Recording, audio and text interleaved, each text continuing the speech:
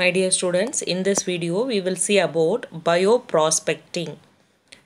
Bio means a living organism, prospecting means marketing. Okay va? Living organism, new discover panna genetically modified, engineered, genetically modified and the products marketing பண்ற process தான் என்னது bioprospecting. Bioprospecting is the process of discovery and commercialization of new products obtained from the biological resources.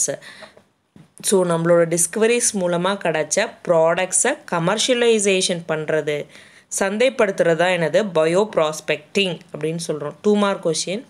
பயோப்ராஸ்பெக்டிங்கில் பயோபைரசியும் involve ஆகுது.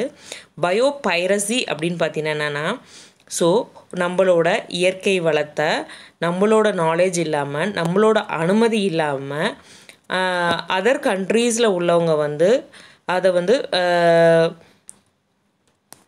அவங்க occupy பண்ணுறதா என்னது பயோபைரசி அப்படின்னு சொல்கிறோம். ஓகேவா? ஸோ பயோபைரசின்னு என்னது, நம்மளோட நேச்சரில் இருக்கிற நம்மளோட மெடிசினல் யூஸோ நம்மளோட யூஸ்ஃபுல் ப்ராடக்ட்ஸை நம்மளோட அனுமதி இல்லாமல் அதர் கண்ட்ரீஸில் இருக்கவங்க அதை வந்து சொந்தம் கொண்டாடுறதா என்னன்னு கேட்டிங்கன்னா பயோபைரசி. உயிர் வளம் திருட்டு அப்படின்னு சொல்லுவாங்க இதை. பயோபைரசி அப்படின்னா in which indigenous knowledge of nature, நம்மளோட இயற்கை வளம் originated with the indigenous people. So அந்த இடத்துல இருக்கிற பீப்புள்ஸ்க்கு is used for others for profit, இன்னொருத்தரோட ப்ராஃபிட்டுக்காக ஒரு பிளேஸில் வசிக்கிறவங்க அவங்கள சுற்றி இருக்கிற பிளான்ஸு அவங்கள சுற்றி இருக்கிற மெடிசினல் வேல்யூஸை அவங்களோட நாலேஜ் இல்லாமல் இன்னொருத்தவங்க வந்து அவங்களோட ப்ராஃபிட்டுக்காக அந்த பீப்புள்ஸ்கிட்ட அதை பற்றி சொல்லாமல் அவங்கள்ட்ட எந்தவித பர்மிஷனும் வாங்காமல் எந்தவித காம்பன்சேஷனும் கொடுக்காம அந்த அந்த யூஸ்ஃபுல்னஸை அவங்களோட ப்ராஃபிட்டுக்காக திருடுறதா என்னது பயோபைரசி. அதே டெஃபினேஷன் தான் இங்கே கொடுத்துருக்காங்க. பயோபைரசி அப்படின்னா can be defined as the manipulation of intellectual property rights laws by corporation to gain exclusive control over the national genetic resource without giving adequate recognition and remuneration to the original possessor of those resources. So underline பண்ணிக்கோ, இந்த without giving adequate recognition or remuneration to the original possessors of the resources. So இந்த இயற்கை வளம் யாருடையதோ அவங்களுக்கு ஒரு முக்கியத்துவம் கொடுக்காம அவங்களுக்கு ஒரு காம்பன்சேஷன் கொடுக்காம அவங்களோட இயற்கை வளத்தை திருடுறதா என்னது பயோபைரசி. கொள்ளையடிக்கிறதா என்னது பயோபைரசி. எக்ஸாம்பிள் இதில் என்னென்னு பார்த்தீங்கன்னா, யூஎஸ் வந்து எதுக்கெல்லாம் இப்போ ரீசெண்டாக பேட்டன் வாங்கியிருக்காங்க அப்படின்னு பார்த்தீங்கன்னா, டர்மரிக், நீம், பாஸ்மதி, நம்மளோட டர்மரிக், நீம், பாஸ்மதி இது எல்லாத்துக்கும் யார் வந்து பேட்டன்ஸ் வாங்கினாங்க அப்படின்னு பார்த்தீங்கன்னா யூஎஸ். அமெரிக்கா வந்து இதுக்கு பேட்டன்ஸ் வாங்கினாங்க. ஸோ இதோட இண்டிஜினியஸ் எது, இந்தியாவும் பாகிஸ்தானும் தான். நீமு, டர்மரிக்கு, பாஸ்மதி இதெல்லாம் எங்கே விளையிறதுன்னு கேட்டால் நம்ம இந்தியாவிலையும் பாகிஸ்தான்லேயும் விளையிறதா. ஸோ இதை நம்ம யூஸ் பண்ணிகிட்ருக்கோம். இது நம்மளோட இண்டிஜினியஸ் ப்ராப்பர்ட்டி. இந்த இண்டிஜினியஸ் ப்ராப்பர்ட்டியை என்ன பண்ணியிருக்காங்க, யூஎஸ் வந்து அதுக்கு பேட்டன்ஸ் வாங்கியிருக்காங்க. ஸோ அதை வந்து பெஸ்ட்டு எக்ஸாம்பிளாக பயோபைரசிக்கு சொல்லலாம். ஸோ ஃபஸ்ட்டு நீமுக்கு என்ன சொல்லியிருக்காங்க, ஸோ இதில் இந்த பயோபைரசியில் நம்ம எப்படி பார்க்க போகிறோம் அப்படின்னு கேட்டால், யார் எதுக்காக எந்த பிளான்ட்டில் வாங்கியிருக்காங்க, எந்த இயரில் வாங்கியிருக்காங்க, அதுதான் இதில் நம்ம முக்கியமாக கொடுத்துருப்பாங்க. பயோபைரசி ஆஃப் நீம் அப்படின்னு பார்த்தீங்கன்னா, the people of India used neem and its oil in many ways to controlling the fungal and the bacterial skin infections. ஓகேவா? ஸோ நம்மளுக்கு தெரியும், நம்ம வந்து நீமை வந்து பாக்டீரியல் அண்ட் ஃபங்கல் அதோட ஒரு ஆன்டிபயோட்டிக்காக அதோட ஆயிலை வந்து யூஸ் பண்ணியிருக்கோம், வேப்ப எண்ணெயை. India have shirt the knowledge of the property of the neem with the entire world. நம்ம நீமோட ப்ராப்பர்ட்டிஸை உலக மக்கள் எல்லார்ட்டையுமே நம்ம வந்து அதோட இம்பார்ட்டன்ஸை பற்றி எல்லாருக்குமே எக்ஸ்பிளைன் பண்ணியிருக்கோம். பைரேட்டிங் this knowledge the United States Department of Agriculture, underline பண்ணிக்கோ, United States Department of Agriculture and an American MNC multinational corporation W.R. Grace in the early 90s sought a patent from the European Patent Office on the method of controlling of disease on plants by the aid of extracting hydrophobic neem oil. So W.R. Grace அப்படின்றவங்க என்ன பண்ணியிருக்காங்க, 90s European pattern ஆஃபீஸில் போய் நீமுக்கு pattern வாங்கியிருக்காங்க. எதுக்கு? இந்த நீம் பிளான்ட்லேருந்து இருக்கிற எக்ஸ்ட்ராக்டை எடுத்து நம்ம பிளான்ட் டிசீஸை நாங்கள் க்யூர் பண்ணுறோம் அப்படின்னு சொல்லி பேட்டன் வாங்கியிருக்காங்க. The patenting of the fungicidal and the antibacterial property of neem was an example of biopiracy, but the traditional knowledge of Indian was protected in the end. ஓகேவா? ஸோ நம்மளோட ஒரு ப்ராப்பர்ட்டியை அவங்க என்ன பண்ணியிருக்காங்க, அவங்களோட கண்டுபிடிப்பாக பேட்டன் ரைட்ஸ் வாங்கியிருக்காங்க. பேட்டன்னா உனக்கு தெரியும், 5 இயர்ஸுக்கு அதை பற்றி நம்மளுக்கு அதில் எந்த உரிமையுமே இருக்காது. அது மாதிரி வாங்குறதா என்னது பேட்டன்ஸு. நம்மளோட ஒரு ப்ராப்பர்ட்டியை, நம்மளோட ஒரு இண்டிஜினியஸ் ப்ராப்பர்ட்டியை அமெரிக்காக்காரவங்க பேட்டன் வாங்கினது நீம். இது வந்து சர்டன் பீரியட் ஆஃப் டைமுக்கு அப்புறம், கொஞ்சம் ரெகுலேஷன்ஸ்க்கு அப்புறம் நம்மளோட டர்மெரிக் வந்து அந்த நீம் வந்து நம்மளுக்கே வந்து ப்ரொடக்ட் ஆகி வந்துருச்சு. இது வந்து அந்த பேட்டர்ன்ஸ் வந்து கேன்சல் ஆயிடுச்சு. அடுத்து செகண்ட் ஒன்று பார்த்தீங்கன்னா பயோபைரசி ஆஃப் டர்மரிக். இந்த United states pattern and trademark office இந்த இயர் 1995, அது 90s, இது 95, grand a pattern to the method of use of turmeric as an antiseptic agent. டர்மரிக்கை antiseptic ஏஜென்ட்டாக use பண்ணுறோம் அப்படின்னு சொல்லிட்டு யார், யுனைடெட் ஸ்டேட்ஸ் வந்து 1995 பேட்டன் வாங்குறாங்க. ஸோ டர்மரிக் அப்படின்றது என்னென்னா, turmeric has been used by the Indians as a home remedy for the quick healing of the wounds and also for purpose of healing rashes. So வந்து நம்மளோட ancient டேஸ்லேருந்தே நம்ம வந்து டர்மரிக்கை வந்து use பண்ணிட்டு வரோம். ஸோ அதுக்கப்புறம் 1953 கூட டர்மரிக்கை பற்றி ஒரு ஜேர்னல் ஒன்று வந்து பப்ளிஷ் பண்ணியிருக்காரு. Journal article published by the Indian medical association in the year 1953 wherein this remedies was mentioned. So அதை வந்து இதுக்கெல்லாம் யூஸ் பண்ணலான்னு சொல்லிட்டு அந்த ஜேர்னலில் சொல்லியிருக்காங்க. Therefore, in this way, it was proved that the use of turmeric as an antiseptic is not new to the world and is not a new invention, but formed a part of the traditional knowledge of the Indians. This objection in this case, US Patents and Trademark Office was upheld and the traditional knowledge of the Indians was protected. It is another example for biopiracy. So 1953 வந்து 1953 இந்த journals இருந்துச்சு. இது வந்து ஒரு invention கிடையாது, இது எங்களோட ancient method அப்படின்லாம் சொல்லி அந்த பேட்டர்னை வந்து திரும்பி வாங்கியிருக்காங்க. அடுத்து தேர்ட் ஒன்று என்னது கொடுத்துருக்காங்கன்னா பயோபைரசி of basmati.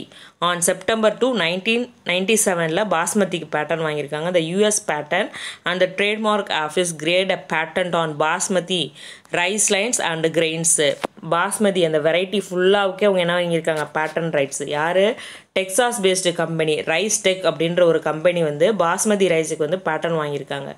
This broad pattern give the company several rights, including exclusive use of the term basmati, as well the proprietor rights on the seeds and the grains from any crosses. The pattern also cover the process of breeding rice tech, novel rice line, and the method to determine the cooking properties and starch content of the rice grains. So அவங்க பேட்டர்ன்ஸில் எதெல்லாம் கொடுத்துருக்காங்க, பாஸ்மதின்ற நேமை நாங்கள் தான் use பண்ணுவோம், இந்த சீடில் வேறு யாரும் ரிசர்ச் ஒர்க்கோ கிராஸ் ஒர்க்கோ இதில் யாருமே பண்ண முடியாது, எல்லாருக்குமே நாங்கள் தான் ப்ரொப்ரேட்டர் அப்படின்னு சொல்லியிருக்காங்க. ஸோ இந்த ரைஸுக்கு எல்லாமே இதில் நடக்கக்கூடிய ரிசர்ச் எல்லாத்துக்குமே நாங்கள் தான் பொறுப்பு, இதை வந்து வேறு யாரும் யூஸ் பண்ணக்கூடாது, இதோட நாவல் வெரைட்டிலையும் வந்து யாரும் எந்த ஒரு ரிசர்ச்சும் பண்ணக்கூடாது அப்படின்னு சொல்லிட்டு பெர்மிஷன் வாங்கியிருக்காங்க. India has பெர்ல்ட் the United states to take the matter to the WTO an infringement of the TRIPS agreement, which could have resulted in major embarrassment for the USA. Hence, voluntarily and due to the few decisions taken by the US Patent Office, RiceTech had no choice but to lose most of the claims and most importantly the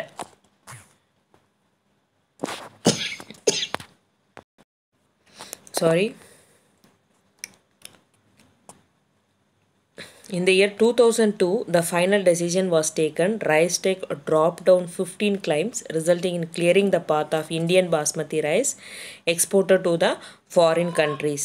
The patent office ordered the patent name to be changed to Rice Line 867. So வந்து அந்த பாஸ்மதின்ற rice நேமை கூட அவங்க மாற்றிட்டாங்க. இதில் rice டெக்கில் rice line 867 name கொடுத்துட்டாங்க. 15 கிளைம்ஸை வந்து அவங்க ட்ராப் பண்ணுற மாதிரி ஆகிப்போச்சு அந்த பேட்டர்ன்ஸில். அப்புறம் பாஸ்மதி ரைஸை எக்ஸ்போர்ட் பண்ணுற உரிமையெல்லாம் நம்மளுக்கு வந்து கிடச்சிது. ஸோ பிஃபோர் தட் பேட்டர்னுக்கு முன்னாடி பாஸ்மதி ரைஸை நம்ம கல்டிவேட் பண்ண முடியாது, எக்ஸ்போர்ட் பண்ண முடியாது, ரிசர்ச் பண்ண முடியாது, எதுவுமே அதை வந்து செய்ய முடியாத மாதிரி இருந்துச்சு.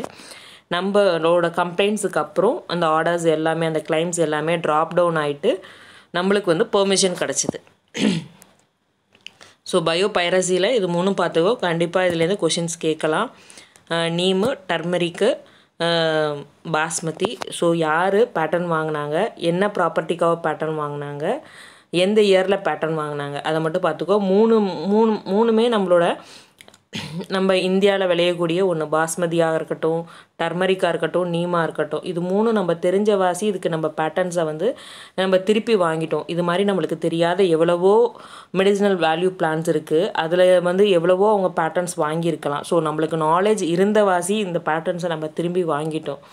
ஸோ நம்ம வந்து இந்த பிளான்ஸில் நம்மளோட நாலேஜை வந்து இன்னும் டெவலப் பண்ணிக்கணும். நம்ம நாட்டில் இருக்கிற அந்த இயற்கை வளங்களை வந்து அடுத்தவங்க வந்து எடுத்து அதை யூஸ் பண்ண முடியாது வந்து நம்ம ப்ரொடெக்ட் பண்ணணும். Okay, applications of biotechnology. Last heading இது.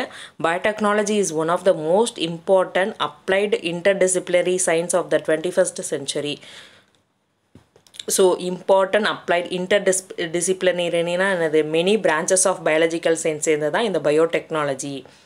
It is trusted area that enable us to find the beneficial way of life. நம்ம லைஃபுக்கு தேவையான அத்தனை பெனிஃபிட்ஸும் இந்த பயோடெக்னாலஜி மூலமாக நம்மளுக்கு கிடைக்குது. Biotechnology has white application in various sectors. எங்கெல்லாம் யூஸ் ஆகுது பாரு.